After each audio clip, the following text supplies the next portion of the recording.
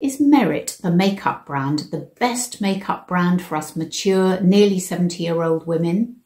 Let's find out. I'm so excited for today's video because I've been wanting to try Merit, the brand, for so long. It hasn't been available in the UK until very recently, and let's get cracking. So the three products that we're going to be trialing today are the Perfection Complexion Stick. I said that wrong. The Perfecting Complexion Stick, the Flush Balm, and the lip oil. So why did I choose these three particular products? Well, I thought the Perfecting Stick sounded really interesting because I am trying to be, as we come into spring, summer, hopefully, trying to be more minimalist with my foundation. So I thought this sounded interesting because it's not really a foundation, it's not really a concealer. So it says, I'll tell you a bit more about that in a moment.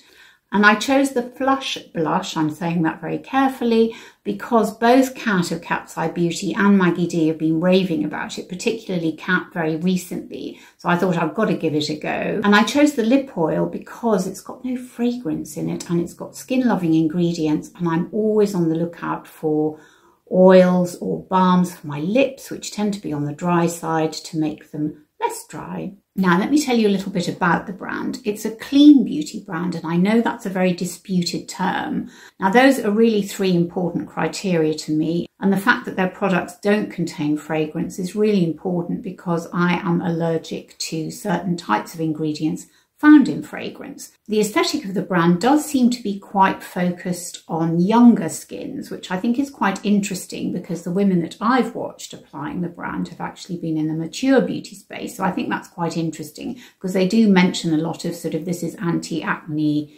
it's acneogenic or something, or it's not likely to cause you to have breakouts. Now, of course, that's not to say that mature-skinned women don't have breakouts, but luckily I'm not in that category. Listen, I had my share of breakouts, I can tell you, when I was younger, so I'm very relieved not to have to worry about those again.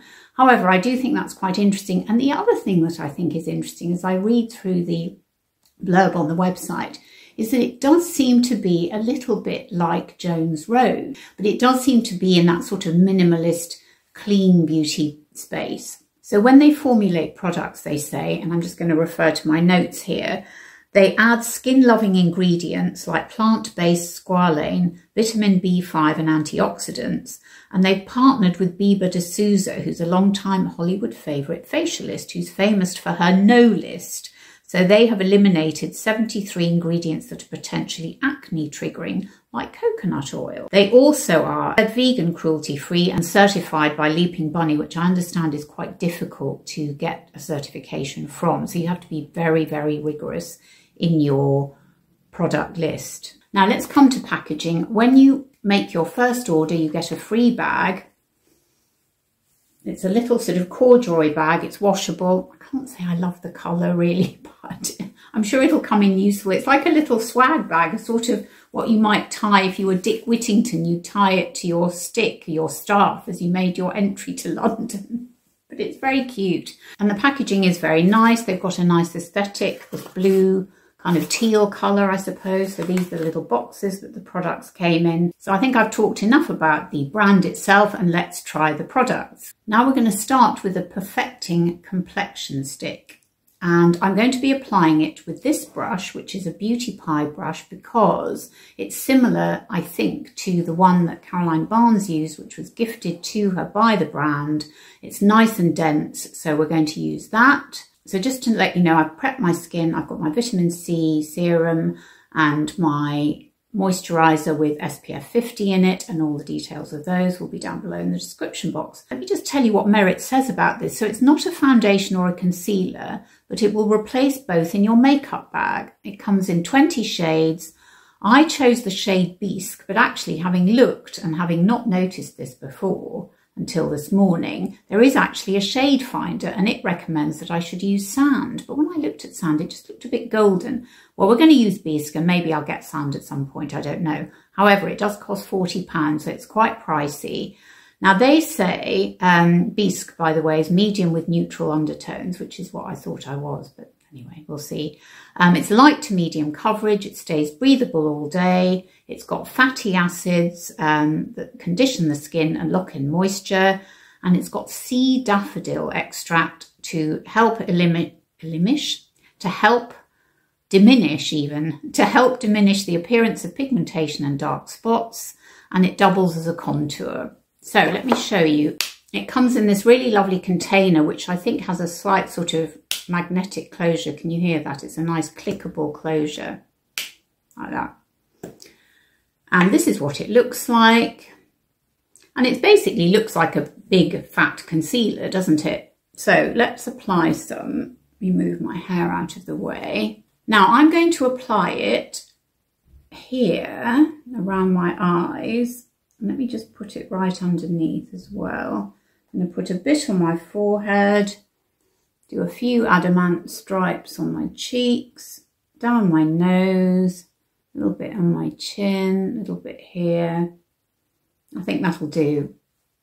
And then I'm going to get my brush. I'm going to leave the under eyes for now. I'll come back to those in a minute. And I'm going to start buffing the foundation on. Now, I have actually tried it before. This is not the first time I've tried it, because I wanted to give it a go and sort of get a feel for it before I demoed it for you. So it's going on nicely. Now, again, this sort of reminds me of the Bobbi Brown ethos of not putting foundation where you don't need it.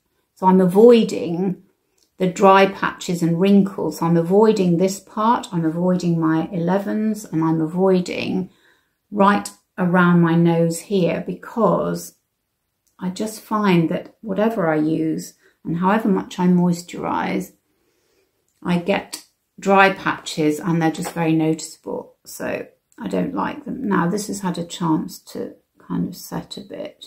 And then I'm going to get my sponge and I'm just going to moisten it very briefly with some Beauty Pie spray. Well, I think you can see that has gone on very well, hasn't it? There's no dry, flaky patches. It's not, I mean, I think it says medium coverage or light to medium coverage. I mean, it hasn't covered up this red spot. This is always a bit of a telltale spot here. I don't know if you can see it. But let's see if it would cover it up. So let's put a little extra on just for fun to see whether it will.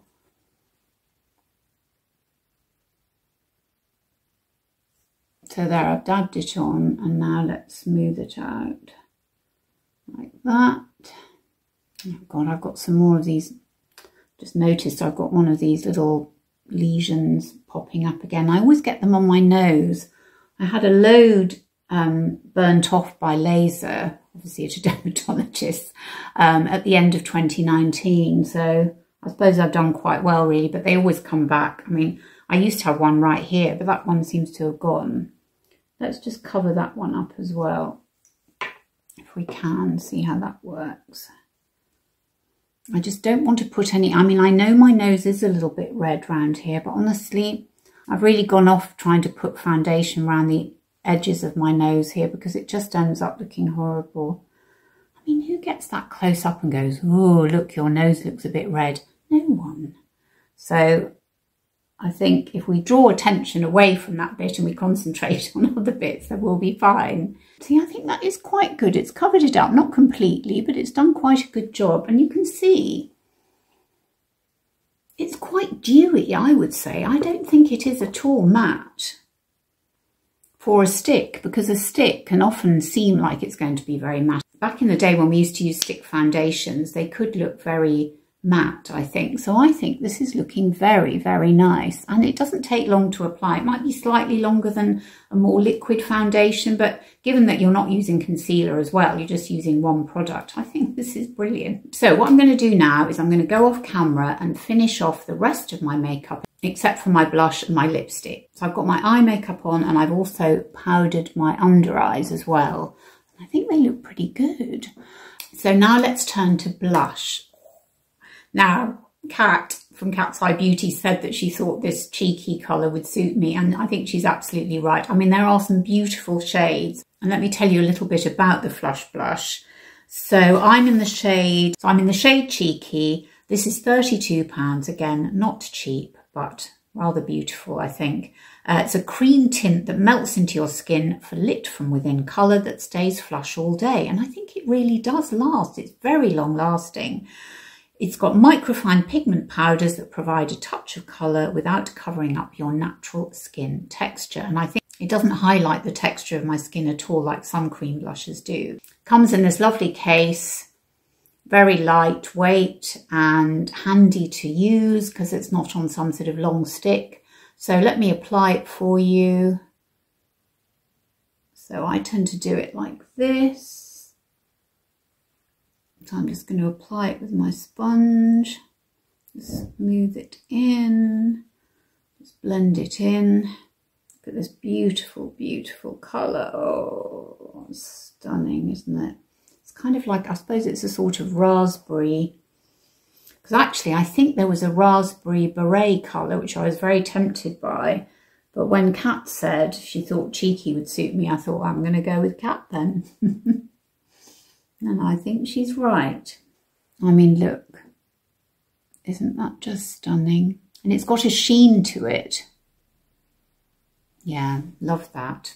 And let me swatch a bit for you. I forgot to do the complexion stick as well, so let me do that.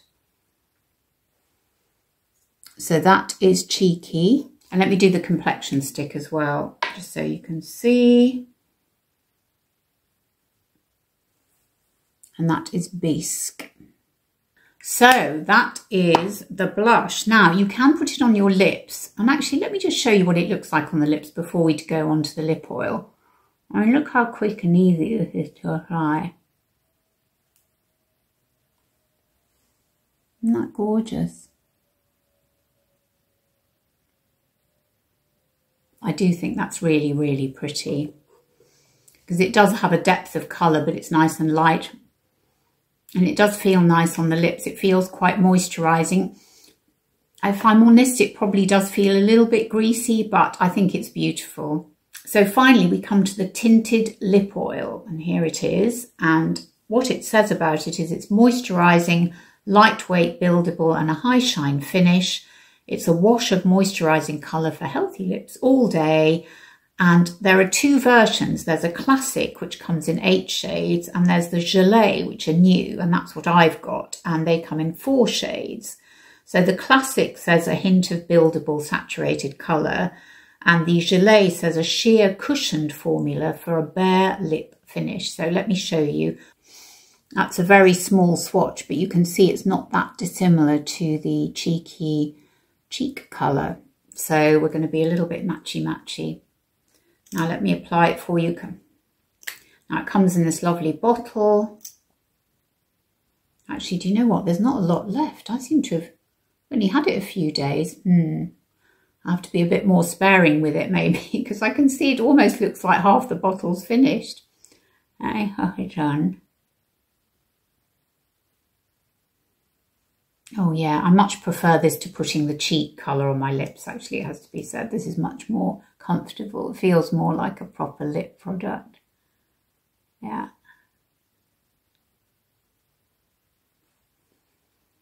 Oh, look at that. Isn't that gorgeous? I love it. So there you have it. That is my Merit Mature makeover. What do you think?